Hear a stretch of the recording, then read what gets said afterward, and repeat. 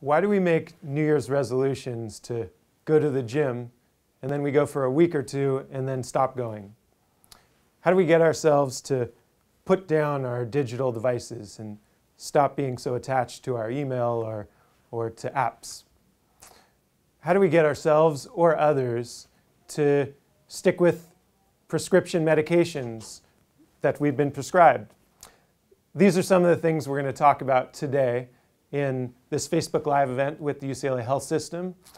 I am Sean Young. I'm Associate Professor here in the medical school and the Executive Director of the Institute for Prediction Technology.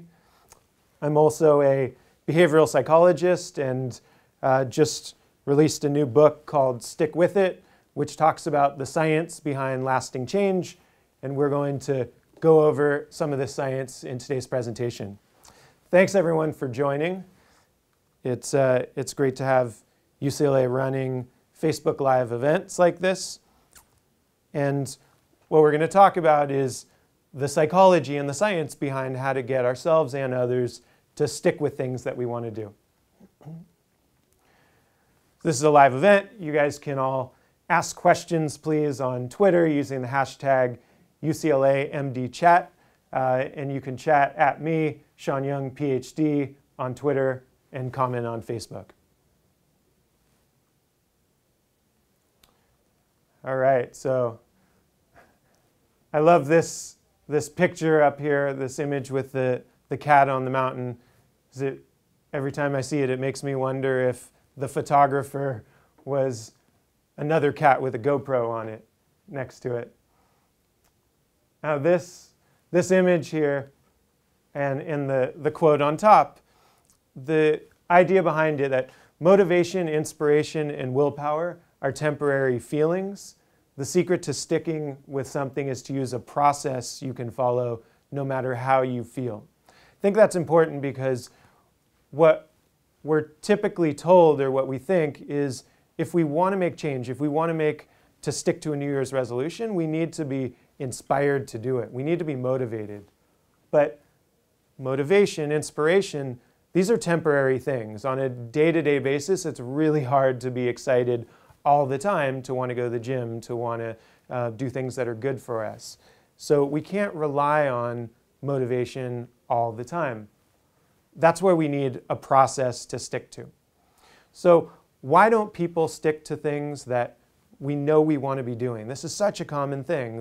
The New Year's resolution example in the gym is such a common one, where the gym is packed for the first 2 weeks of the new year and then it empties out.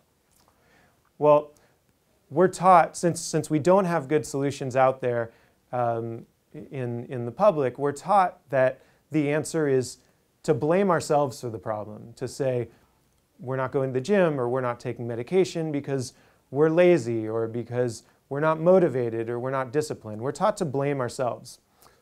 But blaming the person not only makes us feel badly about ourselves, but it's actually not the correct science. So instead of blaming the person, what we need to do, don't change the person. Don't say, if you want to exercise, become like Richard Simmons who loves exercising, because we can't do that, and that's not the right science. Instead of trying to change who we are as a person, we just need to change our process.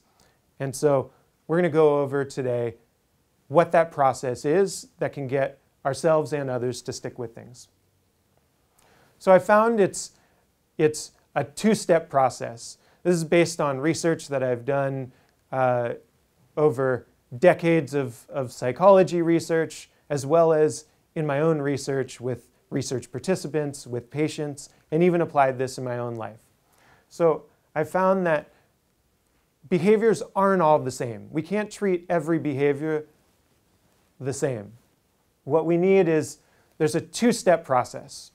First step is identify whether the behavior you want to change is what I call an A, B, or C behavior, which is an automatic, burning, or common behavior, and we'll go over that in a minute.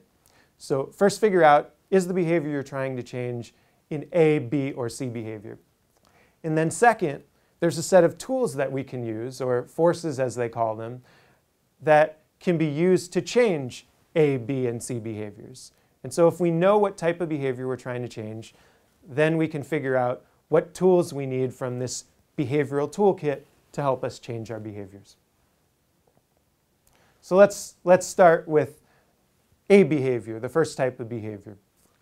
A behaviors are automatic behaviors. These are behaviors that are done automatically without our awareness. The example of someone, if you've ever had someone who interrupts you, that may be an automatic behavior. They may not even be aware that they're interrupting you. Forgetting to stand up straight, that's an automatic behavior. Things that we're not aware that we're doing are automatic behaviors. Second type of behavior are burning behaviors. Burning behaviors are things that we're aware that we should be doing or that we shouldn't be doing, but we feel like we can't stop. So being connected to digital devices and feeling dependent, feeling like I have to check my email right now, that's a burning behavior. I know that I shouldn't be doing it. I can try to stop, but I feel like I have to do it. The third type of behavior are common behaviors. And this is a picture of my brother. This is a personal example. My brother has Crohn's disease, and through years he was advised, change his lifestyle, change the way he eats, change his exercise, get him to take better care of his mental health, meditate. And it's really difficult to find time to be able to do that. It's really difficult because other things come up that are priorities. It's hard to stay motivated. And so these types of things, like lifestyle changes or like getting ourselves to go to the gym, these are examples of C behaviors or common behaviors. Now, the reason why it's important to know the difference between these types of behaviors is because there's a different set of tools that we can use for changing them. So just as you may have learned in physics that there are physical forces that get people to, that get objects to move. So physical forces move objects. Well, there are behavioral forces that move people. They get us to behave in different ways. There are 7 of these forces that I've identified. And we need to be aware of these forces because they can help us to be able to keep doing things we want to do. I created a model called science where each one of the letters of science is a different one of these 7 forces or tools that we can use to change behavior. I called it science not because you need to be a scientist or a doctor to understand them, but because they're rooted in decades of scientific research and in our own work with research participants and patients also. So what I'm going to do, I'm going to go through very quickly. We don't have much time, but I'll go through and tell you what each of the letters stands for and give a quick background, a couple sentences on it, just to give you a feel for how to use these tools to change your own behavior. So first, S stands for stepladders. Stepladders is the idea that we should do things in small incremental steps. So I ran into someone at the market, and he was a cross-country runner in high school. He trained, he ran cross-country, but it had now been about 15 years or so since then. And what he had decided to do is, I'm going to go run a marathon, he said. But he hadn't trained for the marathon. He just figured, I know how to run. I was a cross-country runner, so I'm going to go do this marathon. And he got to mile 19, really impressive, I think. Got to mile 19 without training, then he collapsed. Fell on the ground. He said he couldn't finish the marathon. He said, didn't finish that marathon, and I'm probably never going to run a marathon again.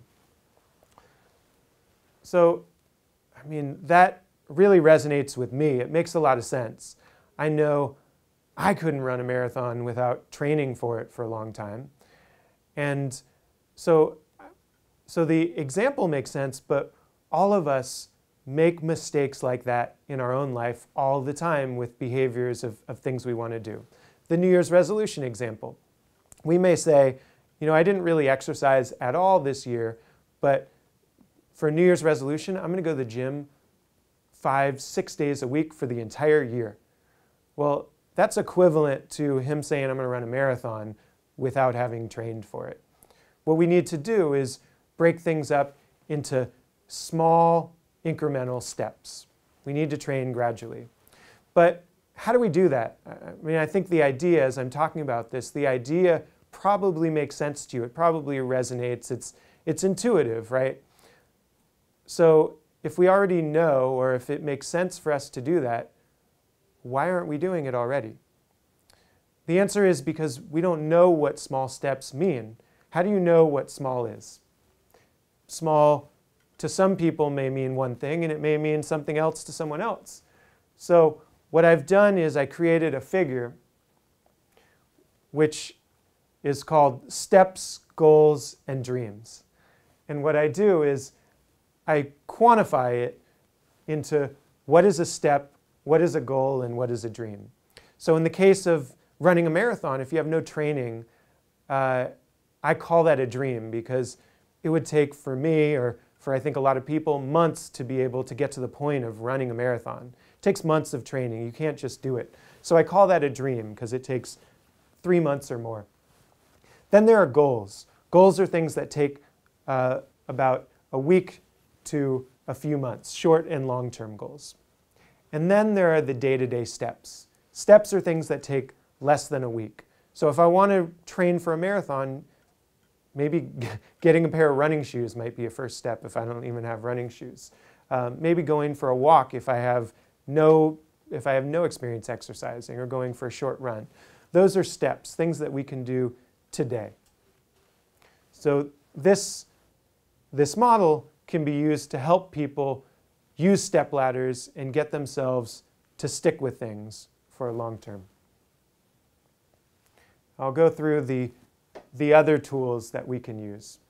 So one of them is community. Community is the idea that our social environment, the people that are around us, they really influence what we do.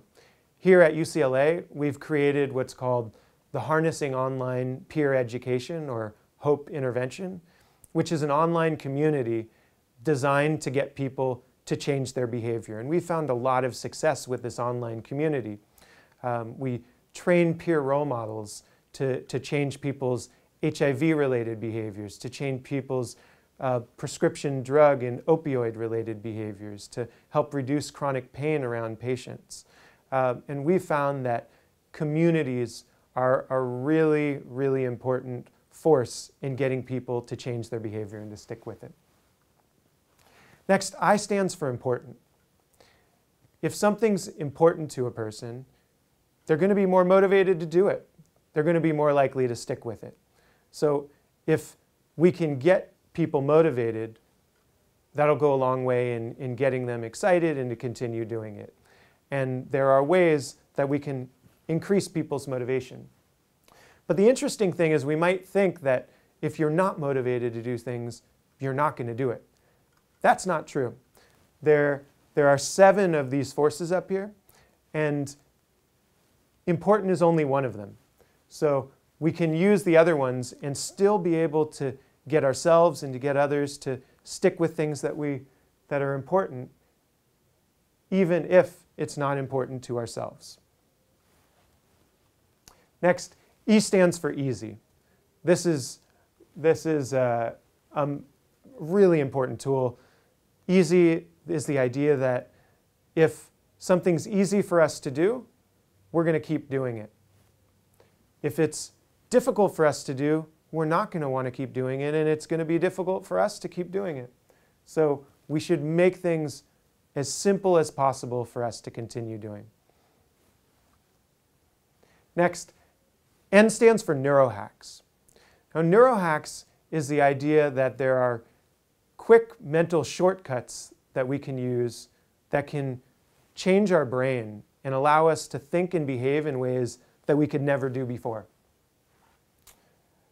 Just like on a computer, if a program crashes, you can hit Control-Alt-Delete and reset and start the program. There are neurohacks that we can do which can change our brain and allow us to think and act in ways we never could before. How do we do it? Well, the conventional wisdom we're often taught tells us that if we want to make a change, we should think about it first. We should visualize a change. If we want to go to the gym more often, if we want to go for a run more frequently, visualize it and have the will and know that we can do it. But what science has shown is that it's actually the opposite. What neurohacks teach us is that if we want to make a change, first go do it. Go to the gym, go for a run. Once we start doing something, then our mind will realize, I can do this. And our mind will follow, and then our behavior will follow. That's the idea of neurohacks. Next, C stands for captivating. Captivating is the idea that we need captivating rewards for people to keep doing things. If we want to continue doing something, then it's got to be rewarding in a way that's important for us. There have been all kinds of rewards. There's been fads like the gamification fad is a recent one where we can give people points and badges to change their behavior. Or we can download apps that'll reward us for it.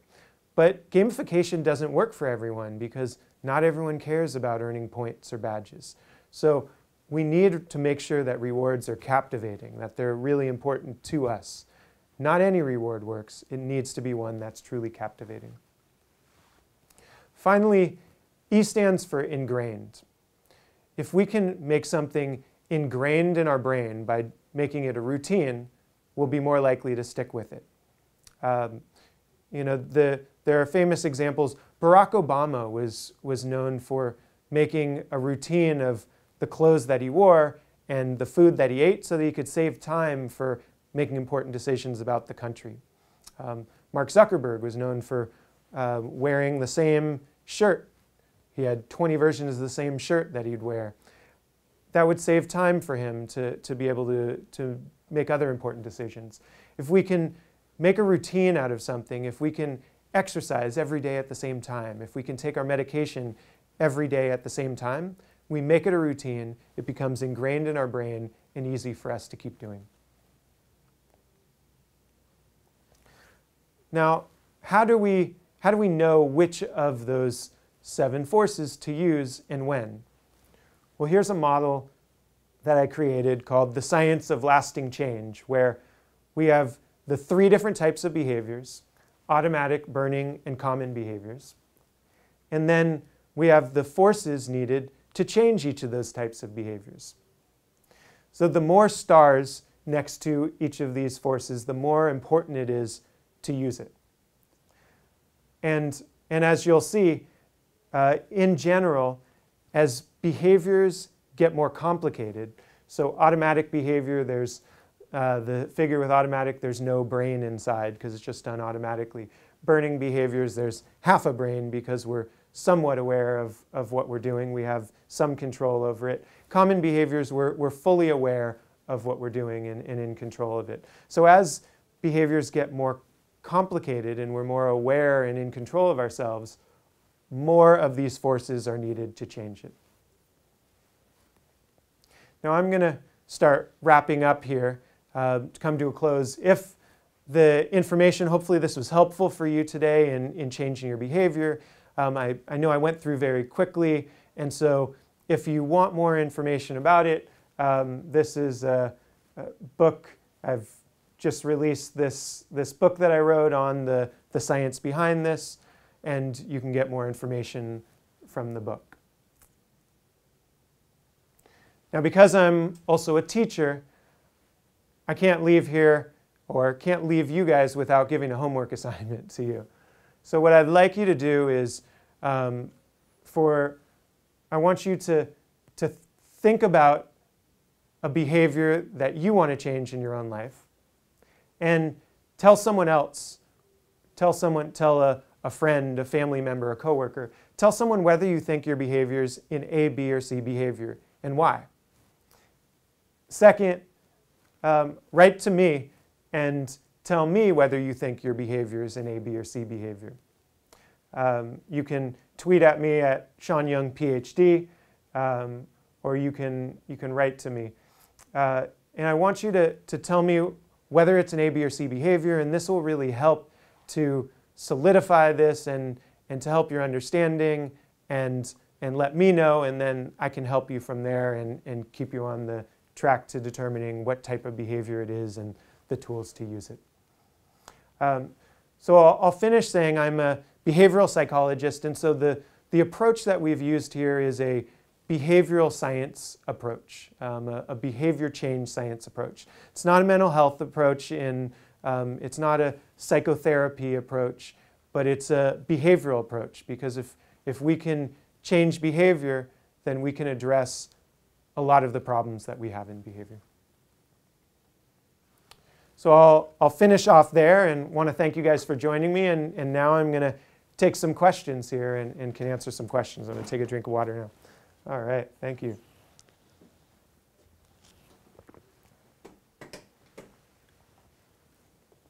Okay, so someone had a question about the different forces. So the force of easy, I can elaborate on the force of easy.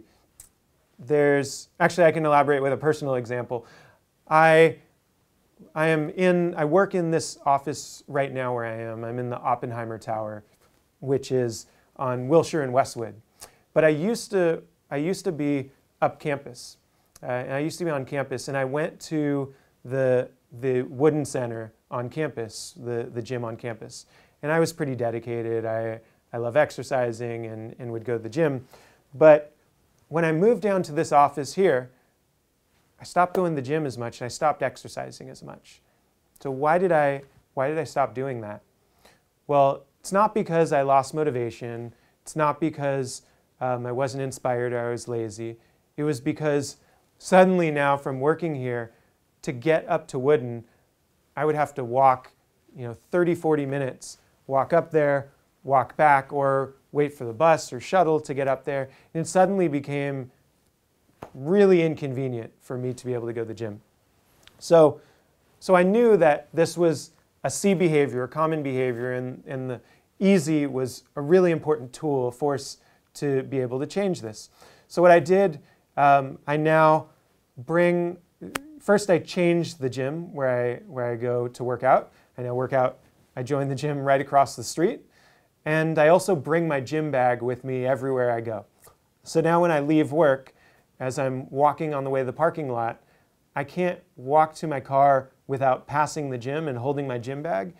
And it's almost to the point where it's harder for me to keep walking than to just turn in and go to the gym. And so sometimes when I really don't feel like doing it, I'll tell myself, just walk in there, just walk in and do 5 minutes of a workout, and then I can leave. But 5 minutes turns into 15 minutes, 20 minutes, 30 minutes. And so I end up getting my workout. That's one of the ways we can use the force of easy to make it easy for us to keep doing things. Just make it more difficult to not to do something than to do it.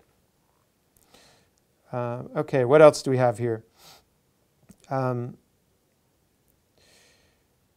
So what do I enjoy most about my research?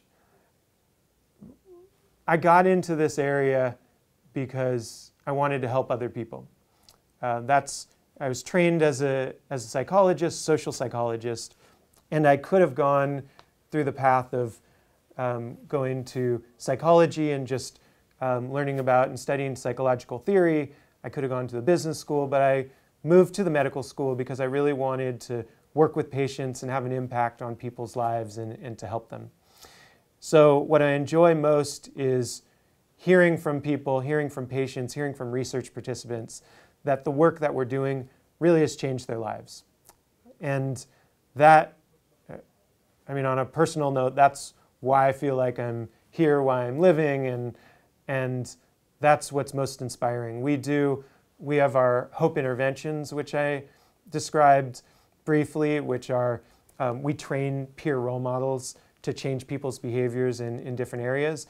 And when we have these training sessions where we train the peer leaders, that's some of the best days of my research career, where I get to interact with these peer role models who are going to go on and pass on our science and message to help the community and improve public health. Okay, I'll take one more question here, and that will be how do we get ourselves motivated? I think part of that question, embedded within that question of how to get motivated, is we often feel badly about ourselves if we're not sticking with something. We feel like we need to be motivated all the time, and if we're not sticking with our goals or our plans, then we feel badly. Well, that's the wrong way to think about things. It's the wrong science. We shouldn't be blaming ourselves, shouldn't be blaming who we are as a person. We just need a process for doing it. If we have the right process that's tailored to ourselves, we don't need to try to change who we are, which we shouldn't do. We just have a process, we have tools that we can use and we can stick to no matter how we're feeling. So this process of identifying the type of behavior we're trying to change and then using the tools that are needed, that's a process that we can stick to no matter how we're feeling, and we found in scientific studies that gets people to stick with behaviors that they want to change. So I'm going to end off here. I'm wrapping up, coming up to the hour, and just want to thank you guys again for having me here. I want to thank the health system and the office here for inviting me to give this talk. I think it's great that UCLA's so much of our work is in digital media and spreading out. And I'll give a shout out to our research participants who are there watching, to our peer leaders in our studies, and our staff and everyone involved, and say thank you. All right, bye everyone.